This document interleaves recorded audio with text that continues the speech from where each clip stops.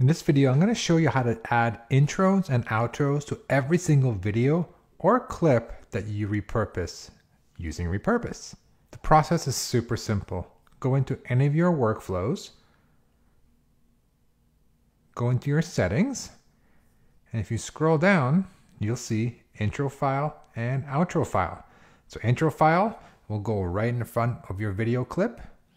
Outro files goes right at the end. Super simple.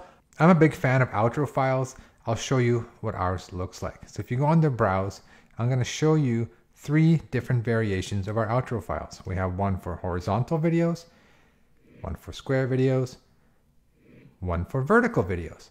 This is really important. So depending on what your final video looks like, you have to upload an intro or an outro that matches the same dimensions, or at least the same aspect ratio, horizontal, square, or vertical.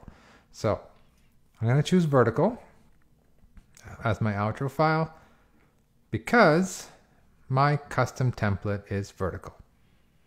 I'm going to hit save. Now I'm going to go ahead and publish a clip.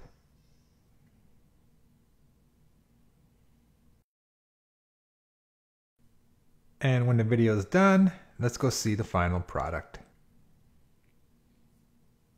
Let's fast forward to the end.